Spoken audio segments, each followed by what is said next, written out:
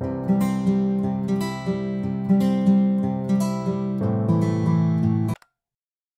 everyone, welcome back to Codheim. In today's episode, we're diving into WebSockets with Go. Using the Coder WebSocket package, we'll build a simple echo server and a client to interact with it. Let's get started. WebSockets allow full duplex communication between a client and a server over a single long-lived connection. Perfect for real-time applications like chat apps, live notifications, and more. Now, why choose Coder WebSocket over other WebSocket libraries? Here are some key benefits. Simplicity. The API is clean and straightforward, making it easy to integrate into your Go projects. Performance. Optimized for high performance with minimal overhead, which is crucial for real-time applications. Built-in features. It has built-in support for features like automatic ping-pong handling and connection management. Secure defaults.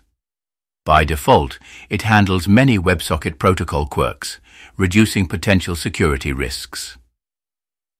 Context. Aware. Native support for Go's context package helps manage timeouts and cancellations effectively. These features make it an excellent choice for both beginners and advanced developers. Let's begin by installing the package. Let's copy this command.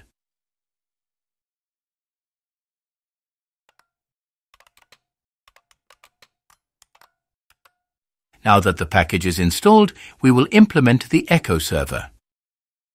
We have structured the code in two directories, server and client.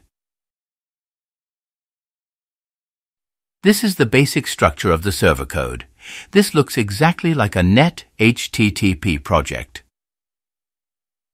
In the main function, we register echo handler with the HTTP server using HTTP handlefunc and assign it to the /ws route. Next, we print a message to the console to indicate that the server has started and is listening. Finally, we start the HTTP server using listen and serve. If the server encounters a fatal error, log.fatal will print the error and stop the program. Now, we will implement the echo handler. The echo handler function will handle WebSocket connections. It takes two parameters, W for the HTTP response writer and R for the HTTP request. Inside the handler, we accept the WebSocket connection using WebSocket.accept. We pass in the response writer and the request, along with options. The options can be nil if you don't want to pass any parameter. For our testing, I want to skip origin verification. For this purpose, we have set insecure skip verify to true. After trying to accept the connection, we check for errors. If the connection fails, we log the error and return. Now, we defer the connection closure with close. We set the status code to WebSocket.status normal closure and an error message. This ensures the connection is gracefully closed when the function exits. Here's where the magic happens, a continuous for loop to keep the WebSocket connection alive, listening for messages.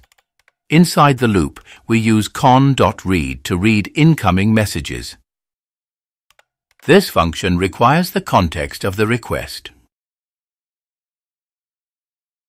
It returns the message type, the actual data, and an error if something goes wrong.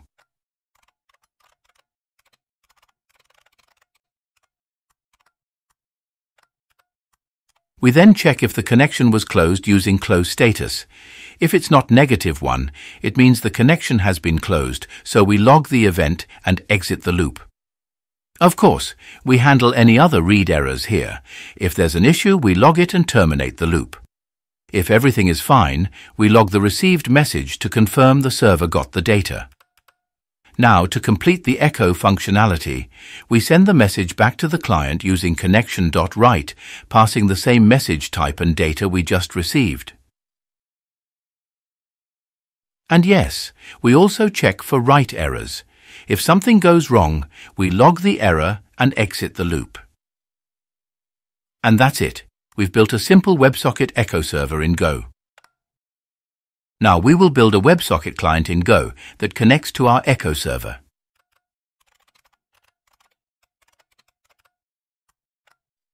Inside the main function, we establish a connection to the WebSocket server with WebSocket.dial. The first argument is the context. Let's create a variable holding the background context. This context will be used throughout the WebSocket connection lifecycle. In the dial function, we pass the context, the server URL, and enil for any additional options.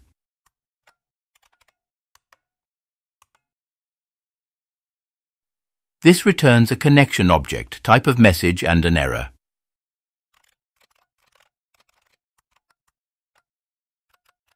If the connection fails, we log the error and terminate the program. Once connected, we defer the closure of the WebSocket using connection.close, specifying WebSocket.status normal closure to ensure a clean shutdown when the program exits. Next, we print a friendly message to the console. This lets the user know the client is ready to send messages.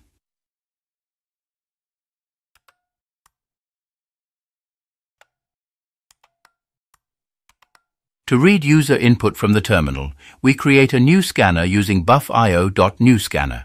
We pass standard input as the parameter. This allows us to capture each line typed by the user. Now, we enter a loop, which continuously reads user input using scanner.scan. The loop terminates on an interruption.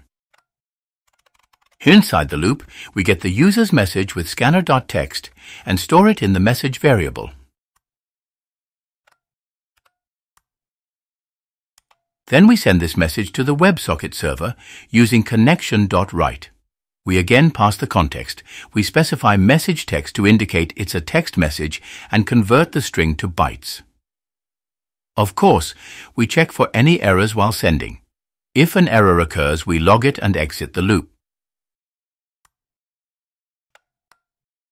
After sending the message, we wait for the server's response with connection.read.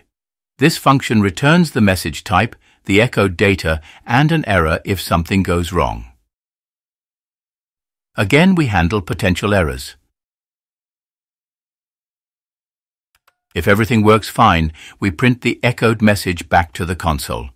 This completes the echo functionality.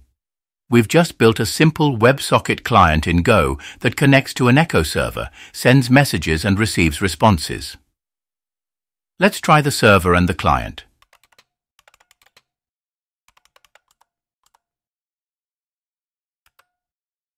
This runs the server on port 8080.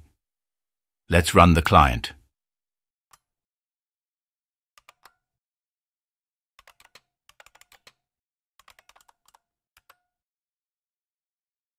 Now, when we send the message echoes back.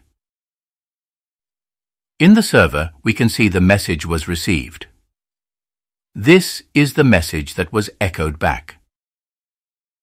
And that's how easy it is to set up WebSocket communication in Go using the Coder WebSocket package.